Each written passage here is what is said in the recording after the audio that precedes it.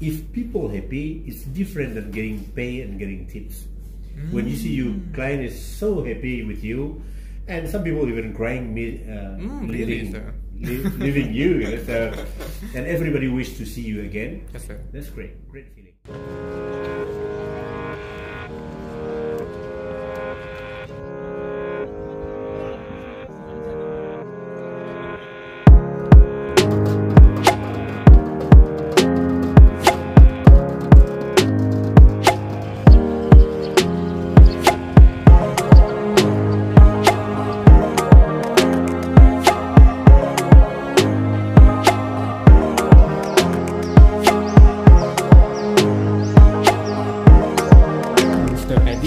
Thank you for having you here at the coastal city of Padang in West Sumatra province in Indonesia, sir.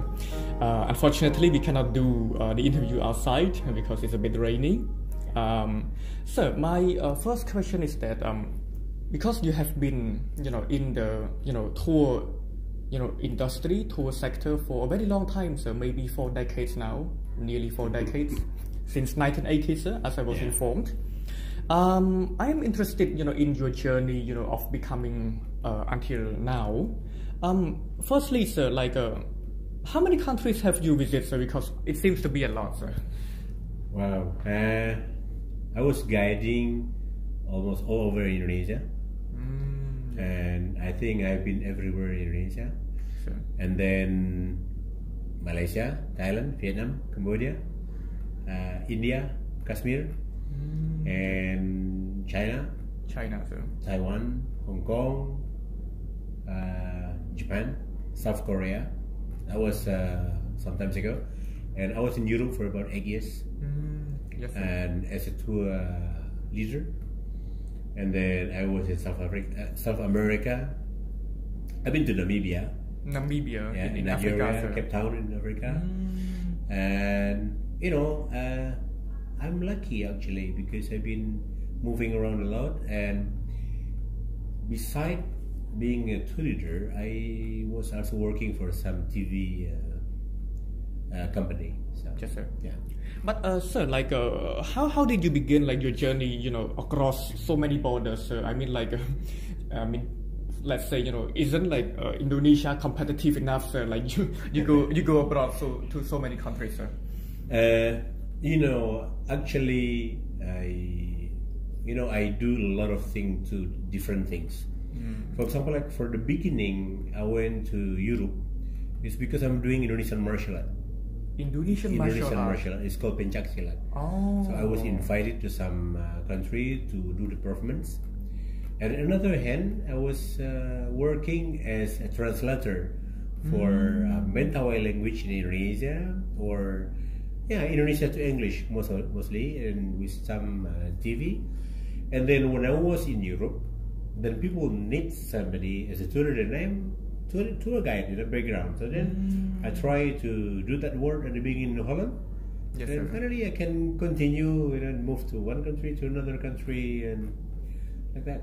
But sir, when you go from one country to another country, and then normally as a tour guide, you need to have a lot of information, accommodation, travel, people, hotel.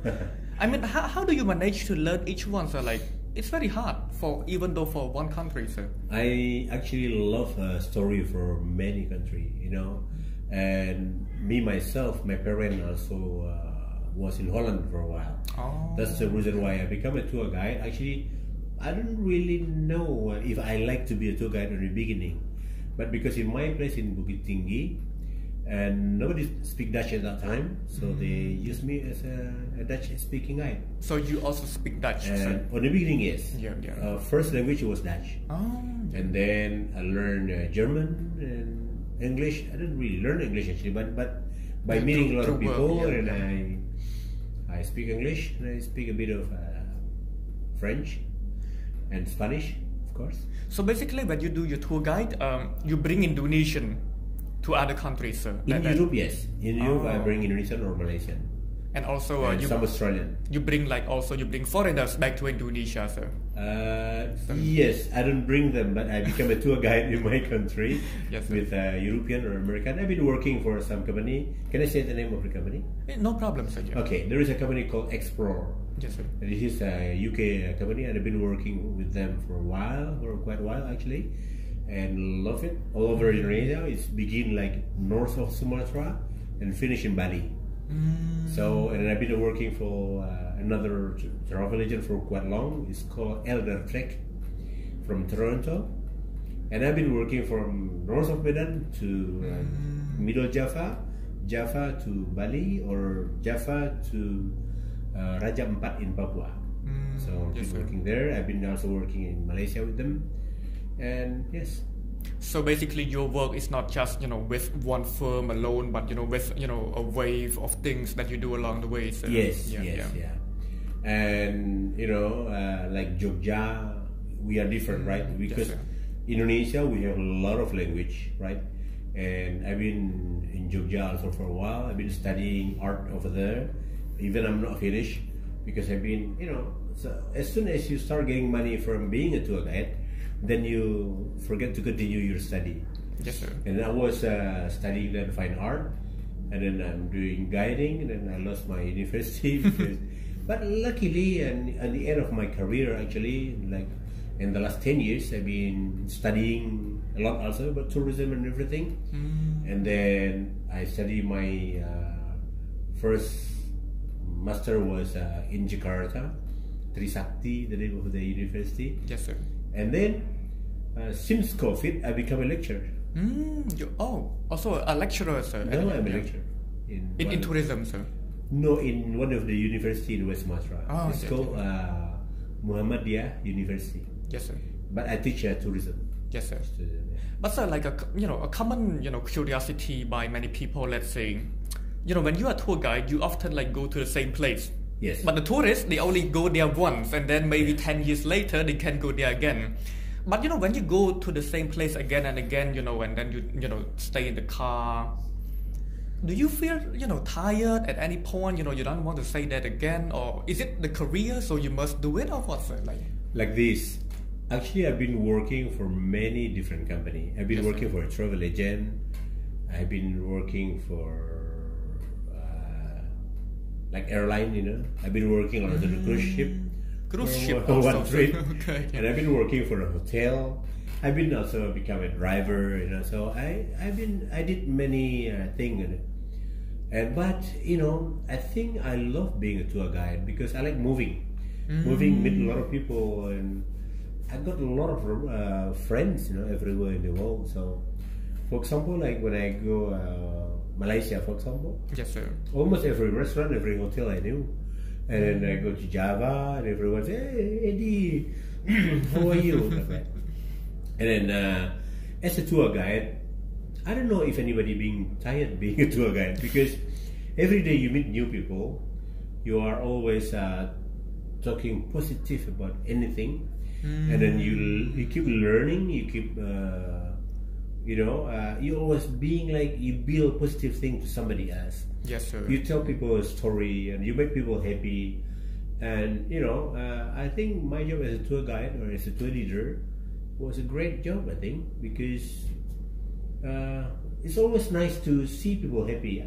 On the end of the tour, tour guide or tour leader, you get paid, right? Yeah, yes, sir. And you get tips, and then if people happy, it's different than getting paid and getting tips. When you see your client is so happy with you, and some people even crying, leaving you, and everybody wish to see you again. Yes, sir. That's great feeling. So I don't think I'm gonna be tired. But like the physical strength, sir, like do you feel tired? Like because the car, the plane, the ship, those are very energy intensive, sir, let's say. Actually, no. No. It's only sometimes you feel like you miss your children. Sometimes. Oh, okay. That's the reason why I don't do this job again abroad, like in Europe or in Latin America. And I decided to be a guide at home in Indonesia because I'm close to my children. I see, sir. Yeah. And not close to much. One child in Malaysia, one child in Java. That's what happened to me there. Yes, sir. Many countries so far. Like, can you give like a rough estimation, like how many individual, tourists that you have guided them around the world? Ooh, that's maybe difficult. 500,000 or something. No. I tell you, for example, like let's say trip in Indonesia first. Yes, sir. Most trip, let's say 4 days, 3 nights, right? Let's say 4 days, 3 nights, one trip in West Sumatra. I can be booked in 1 month, can be on the tour like 36 days. 1 month is 30 days, right? Yes, sir. But I can do a tour like 36 because they booked me like 1st of January and tour end on the 4th. But on the 4th, I continue with another tour in the same days. Oh, so you overlap, sir. You overlap, yeah. Or many times like that. That's for a small tour. But for a long trip, for example, like 20 days tour, and all month I'm gonna be on a tour. Because 20 days and continue another 20 days to another area like Jogja, Bali, Lombok, Labuan Bajo, Komodo. Yes, and that's what I do. That's 21 days and 42 days altogether. And then so far I am not feeling like bored or tiring or something like that. Yes, sir. And of course you meet also some people which is difficult people, it's normal, but I'm lucky that I'm experienced with this and I can handle this kind of issue. Yes, sir. Like, but normally, like, how big is a single tour that you can handle at any time, sir? Let's say at a given time, sir.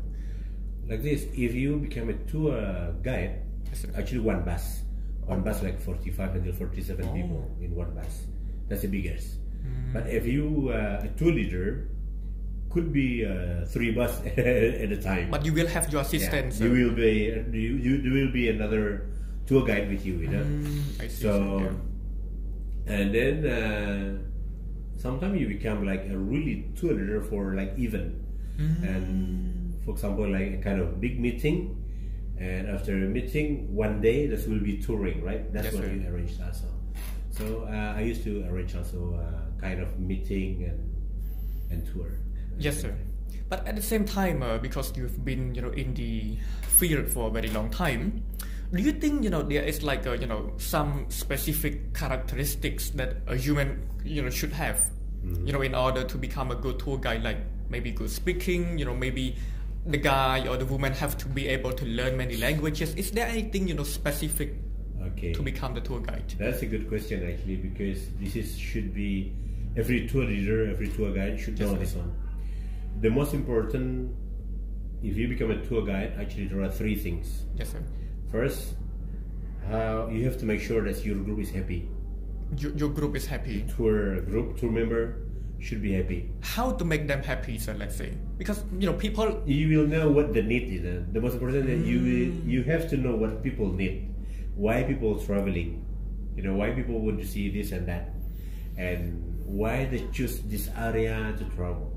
So you have to know that one, and you have to make sure that they get what they mean, right? Second, you have to make a travel agent happy.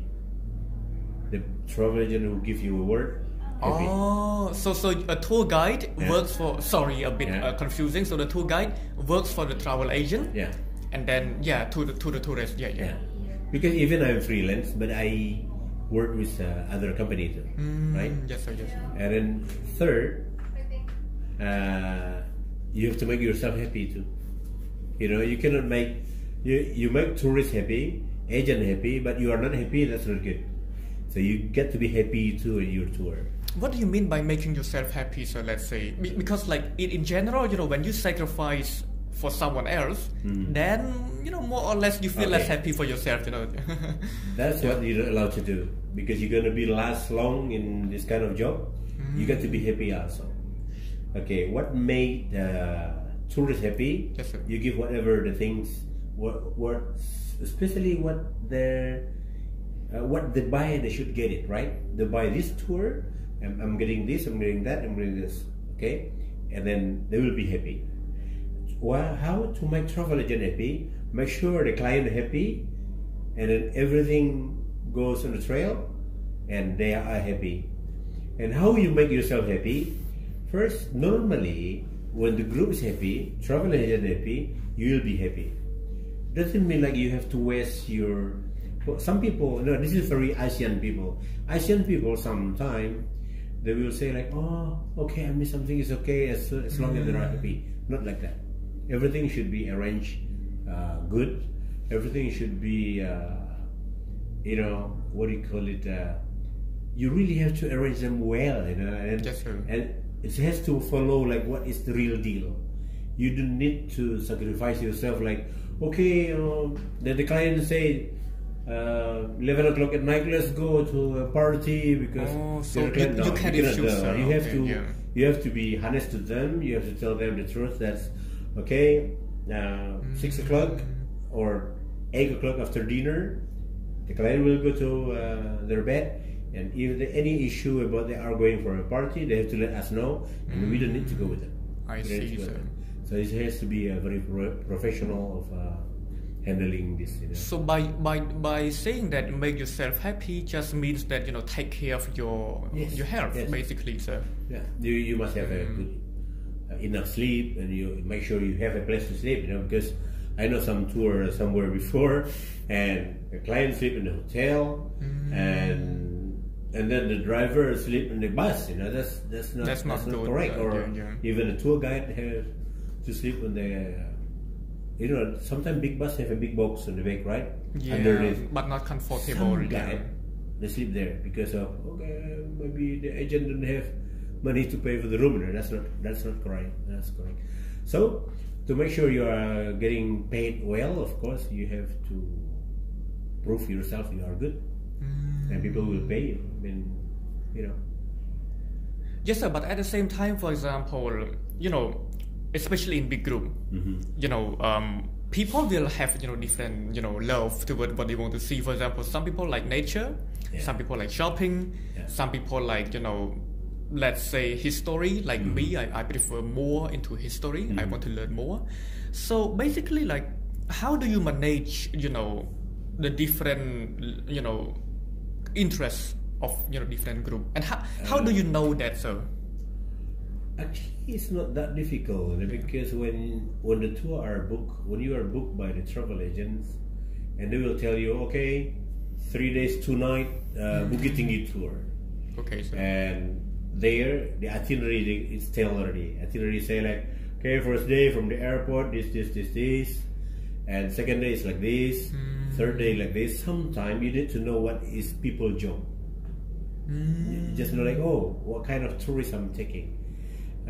For example, like, oh, everyone is a teacher, so your story should go more like you teach the teacher. So do you design the trip, or the trip agency design the trip? Actually, travel agent design the trip, but you create something to make the trip is suitable with the client. You know, because it's happened some client. They just buy it. Okay, 4 days. Okay, 20 days tour. And then, you know, when they experience it, they don't experience it to the fullest. Yeah. Actually, experience will tell also. You know, people. It's the same thing. Like some tourists is very loud, right? Yeah. And you need to be loud too. Some tourists are very quiet, and sometimes you act like you're quiet too. But at least you know what they really love to do, and how you manage it. And sometimes, of course, you give chance to them to ask a question. You got to hear also what they say. It's not only you need to be here, but you got to hear them too. And then you got to make sure what is their dream about that tour. Some people, oh my gosh, I really want to see a clock tower, you know. And then suddenly you said, oh, because of raining, we cannot stop. Can you imagine? So far inside, they will say, oh my gosh, I wish to see the one from far away from Cambodia, and to see the clock tower. You know, I can't see because of rain. Can you imagine that? So you build the trust to them, that make sure they see what their dream is. You know. So you have to like challenge a bit, sir, to do that. Yeah. You really get to know the one. When you got to know what they really love to.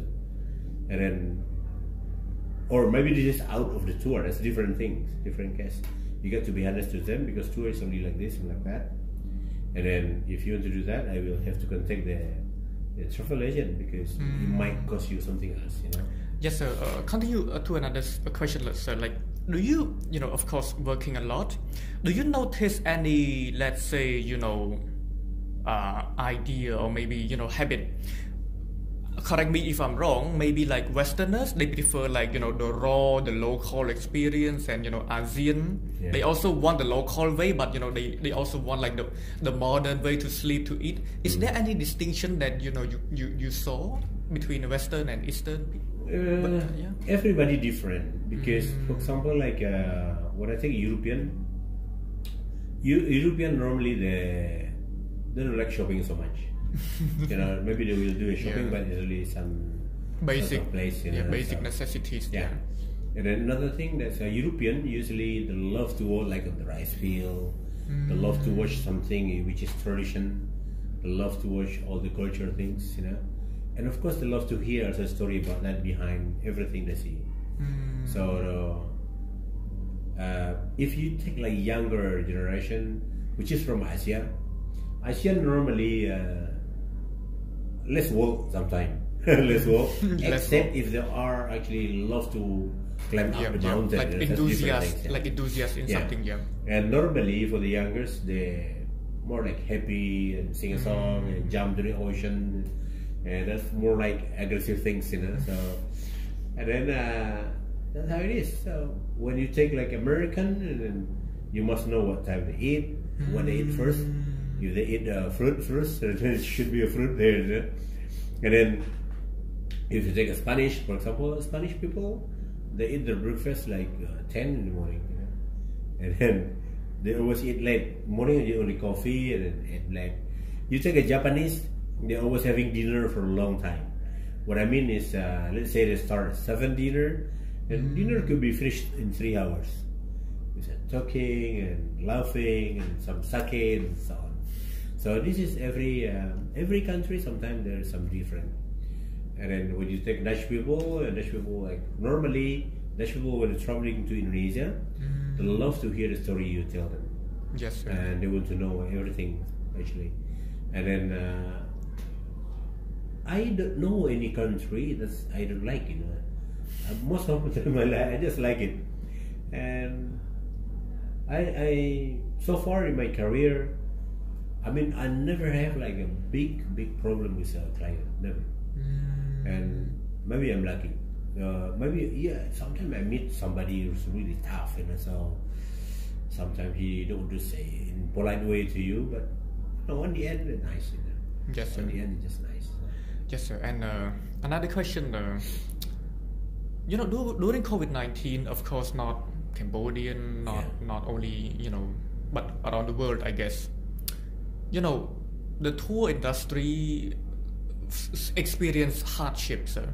So, how did you feel? How did you feel that, sir? Basically, I have a good life actually. I am very lucky with my life. 2019, I was in China. Yes, in China. March, I was in China, and then when I arrived in Taiwan, actually people already started to check my the temperature. Temperature. Yeah. I don't know what it is, So okay, I'm fine. And then I arrived in Hong Kong, it's the same, and arrived in Malaysia and come back. Yeah, on the end of 2019, which is November, they declare emergency. I was in Taiwan and Hong Kong. Oh, okay. And then everyone checked, and they're really okay. And you got to be. We don't understand. I was with a group. They don't know what happened. But I hear the issue already about some kind of virus in China and so on. And then I'm safe home. Indonesia. January, I went to Malaysia. And with a tour, but I was extending Malaysia because I have to bring my daughter to kind of university in Malaysia. And I remember I should fly on the 20th of January, right? And then I hear from the news that a flight will stop on the 20th. And then what I do, I fly on the 19th, you know. And then I found out about COVID-19. You know what?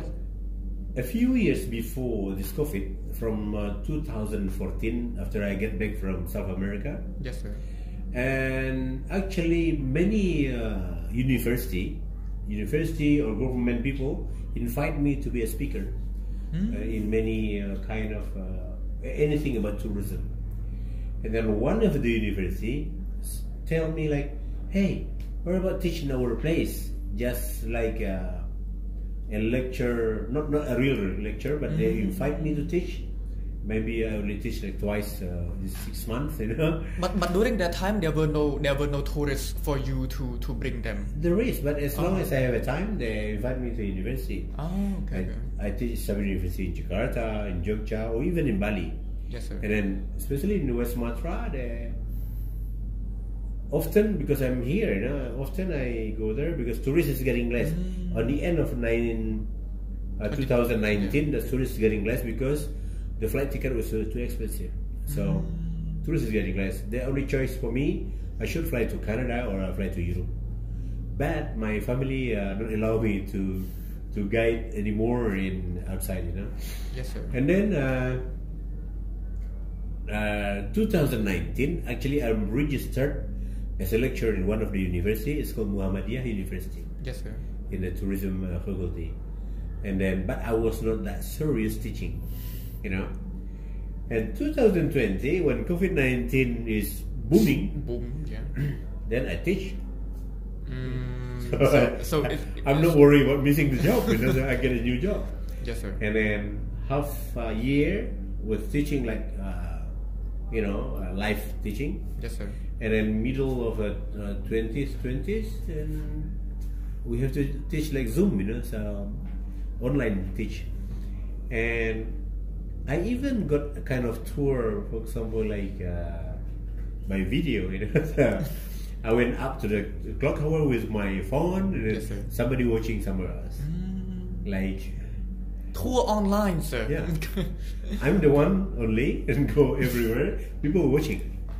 It's happened to me. But for free, or maybe they no, I get paid actually. I get paid. Wow, okay. From one of the company in Jakarta. Okay. And then okay, Eddie, you go up to the clock tower, go to the Japanese tunnel, and talk about that, and we pay you. And wow, like so virtual tour. Okay, yeah. I get that kind of job too, you know. So, and then okay, on the end after those online 2021, still online half year, but we start to the Indonesian already start to manage how to make less student in the university. So what we do is half half teaching and half free, and then we start teaching, and I'm getting serious there and become a lecturer. Yes, sir. You may add something, sir. No, okay. So, no, yeah. So, but you know, at the same time, you know, in chaotic time like this, you know, private company they also have their own, you know, backup plan. Government the same thing. But you know, strictly for tour guide, you know, who depend, let's say, on tourism. If there is another pandemic like this happen, is there anything that they can prepare, sir, for them to minimize risk? Like this, if you're a tour guide, you got to be really good. You get to plan something for your, because you are getting old sometime, you know, you get to plan something. Maybe you are teaching, maybe you are whatever it is, you know, you can teach English, maybe you can teach other language. So don't rely only on one job. Don't rely on that job, because tourism is just like a boxer with a weak chin, you know. One punch, tourism can be down, but so quick they can also come back, you know. So that's how the tourism is. Tourism, politic issue can stop the tourists. Anything. Very fragile. Earthquake, very fragile, and that's why tour guide or tour leader, you get to be really have a good plan for yourself and your family. And I think you cannot rely only on this job. But as long as you have a job, make sure you save some money behind, you know. Otherwise,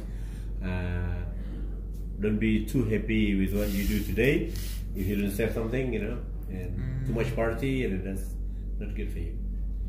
So tour guide, they got to upgrade themselves all the time, and because you will become something.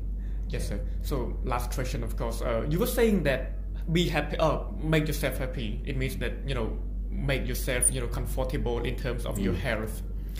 So do you plan to do this job, like, you know, until you are, you know, like a long way to go or something like that? I think I still want to do this, but not as much as usually. I remember 2015. I tell you, to be honest, 2015, I only stopped 2 days in that year. Oh my God. No. 2 days off on 2015. I remember that one. Yes, sir. One day, I was arrived in Jogja and waiting for another client, and I just like... You fainted? Because so tired, you know? Because we don't plane all the time, and then suddenly there is a group arrive in Jogja, and I fly from Thailand to Jogja. I was waiting for the group as a tour leader, and I was like, and people take me to the hospital, and that made me break 2 days. And next coming days, and continue with the group. And what I mean, as a tour guide, you got to have a good physique, you know. Yes, sir. And don't think about what you're going to eat, and think about what you're going to drink. Think about your time, maximize your resting time, you know. So that's very important. And then for the future, I still do this, but not as much as before. Yes, sir. Sometimes you miss it, you know. I love talking with people, and that's the problem. I love traveling. I love to eat in a restaurant, like, you know, you're a tour guide, you always eat in a good restaurant, and you sleep in a good hotel. But of course not all the time, because I got to think about being a lecturer. I got to think about the student, and I got to the think, family. Yeah, I want to be a good lecturer too. I want to be like, you know, I want to be minimal. I want to be a doctor. Minimal. If I can be a professor, why not? I still have time. So I'm now like 54 years old, right? I'm 54. So at least I think I'm gonna be still strong until 70. So after 70, I should be a professor, I think. And then it would be nice, like, if I'm a professor, and I think I'm gonna be the first professor in Indonesia, or as a tour guide, as a real tour guide. Yes, sir. And then it would be nice, like somebody from other country call you as a lecturer, like flying lecturer or something like that. So, you know, that's a dream. So I want to see West Sumatra big. I want to see a tourism in Sumatra should grow faster, because we have everything. We have a good rice terrace, just like Bali, just like Vietnam. We have a good lake, a beautiful lake. We have a clean air. We have almost everything. The problem, we don't have good hospitality, I guess. This is what we got to develop. Yes, sir. Yeah, we got to make a lot of people who can do a best service, and who can speak great English or other language, and people who can give a very good information, and people who can serve something in the best way, you know. That's, and I think in future West Sumatra can be something very special. But need to manage this one in a professional way, and together, you know what I mean. Together, cannot go only government go alone, and stakeholder also go alone, you know, and then that's difficult. There should be a contingent. Everyone should be together and build this, arrange everything well, and even hotel and everything, you know, restaurant. I think you know that we need more good restaurant. That's what we don't have that good for the moment. We have only in the town, but there should be in every place. There should be a restaurant which is good for everyone. You know? Yeah. Okay, sir. So thank you, Mr. Eddi, for your interview, sir. And it is my pleasure also to be part of your trip in West Sumatra for 5 days, sir. It was a wonderful trip, of course, led by you, and also a wonderful province in Indonesia, sir. Hopefully, yeah. So, Hopefully it's grow better and better, and I hope next time the people from West Sumatra or Minangkabau don't need to go and look for a job to Malaysia or to Jakarta or to Bali. They can work here, they can live here, they can. This tourism here should be grow better than this, and hopefully, people are nice here. People is not aggressive at all, and everything's so quiet. You can walk at night till 12 in the evening, and without nobody disturb you. So yes, sir. This is a great chance, they should plan something better. Yeah. Yes, sir. Yeah. So thank you, sir. Thank you Mr. very Eddi. much. Thank you. Nice to meet you. Nice to meet you, sir.